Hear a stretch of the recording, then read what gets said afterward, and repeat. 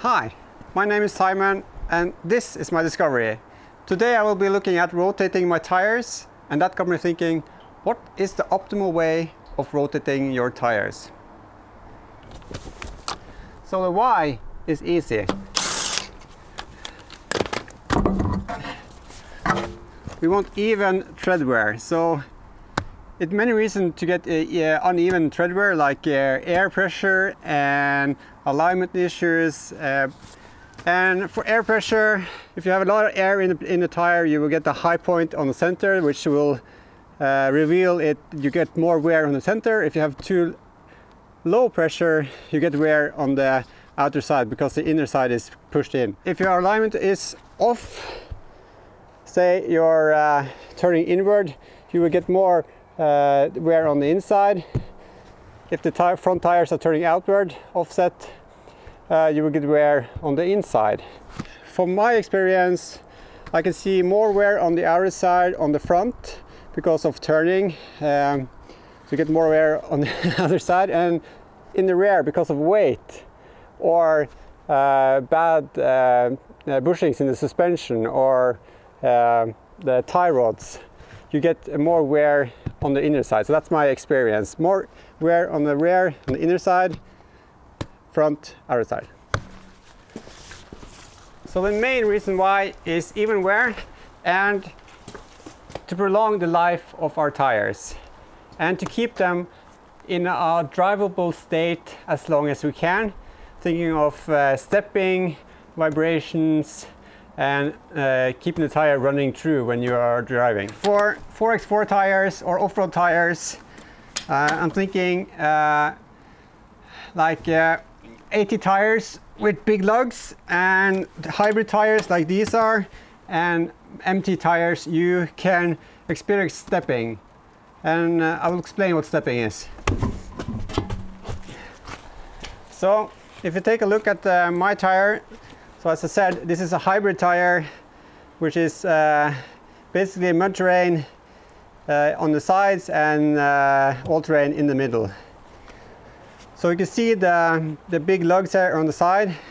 Stepping is basically that you get low one, high one, low one, high one, like different heights, which that's why we call it step, because it's a step down, step up, step down. On my tires, being that the big lugs are split in the middle, I haven't seen so much stepping from the big lug to the next big lug. But if you look closely and feel it, there's stepping from this part of the lug to this part. So this is the front part, which hits the asphalt first, so it wears the most. So I've been without exaggerating, I've been taking a look at my tires every 2 weeks or something, just to keep an eye on them and to learn about the wear on my tires. And seeing on these tires, on the left from the right, I can see that it's always the front part of the lug which hits the asphalt first that wear the most. So looking at the tire, I cannot see much big difference between the big lugs. You see some are wider than these and look pretty even. The worst stepping is on the outside on my car. So I can feel much more difference on this lug than here. It's almost smooth on this tire. Yeah. So yes, let's get the left rear on the front right. Okay, so before we start talking about how, it's very important for me to be clear that this is for non-directional tires.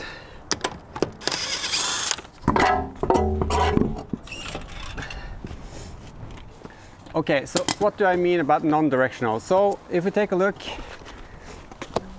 looking at both these tires, so you can see my hybrid AT empty tire can go on each of the corners of the car.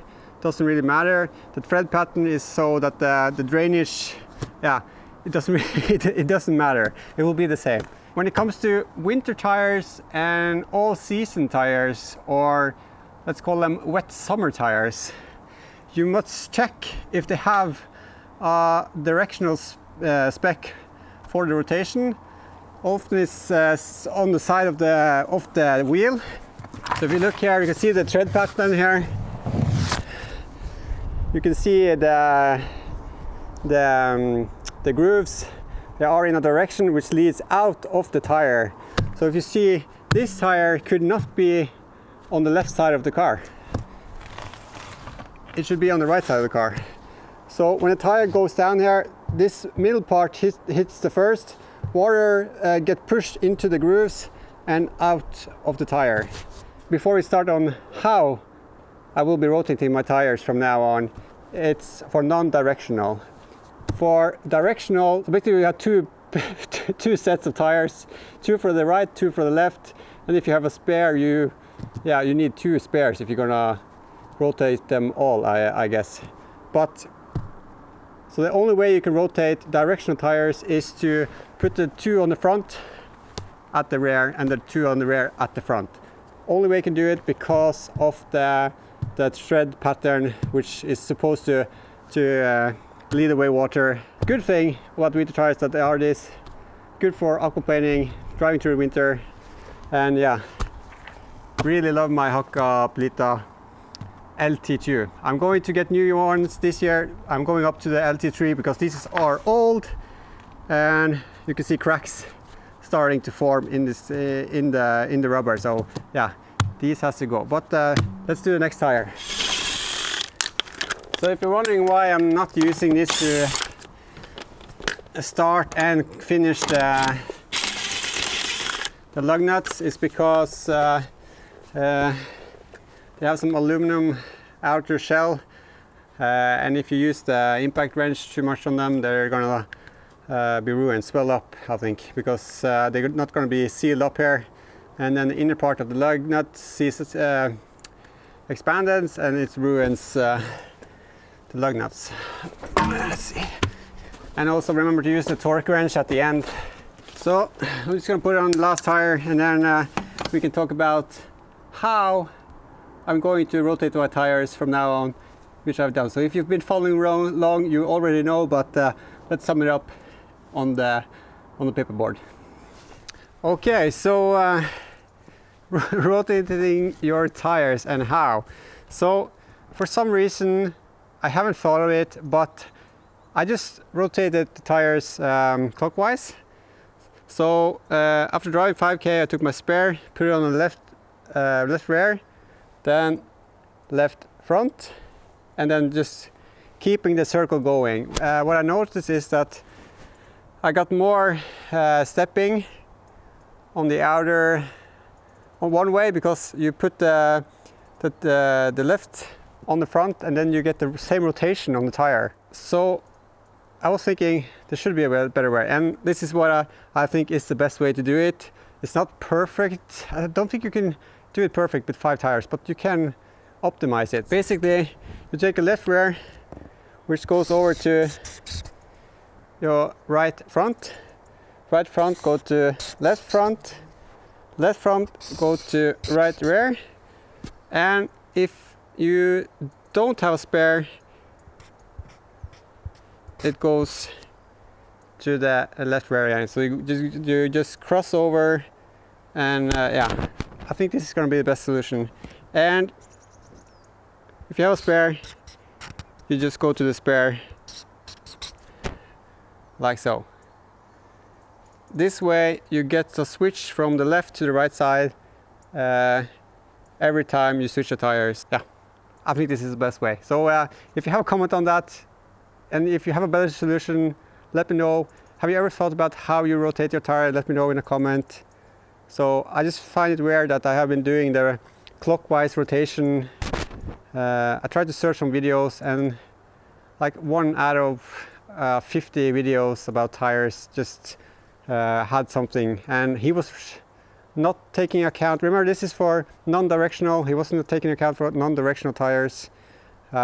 So if you have winter tires, as I said, the 2 in the front goes to the rear, and the 2 in the rear go to the front, because they need to turn in the right direction.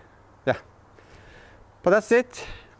I hope that some of you learned something, and some of you found this entertaining.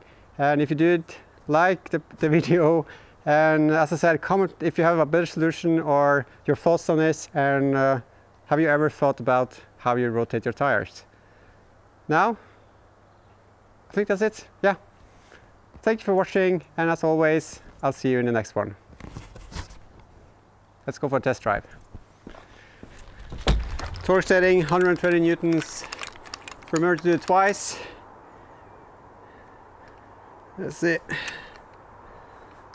I always go 130 or 125, like a bit over. So torque up, drive for 5 kilometers. Torque up again, go to work next day, then yeah, torque up again, just to be sure.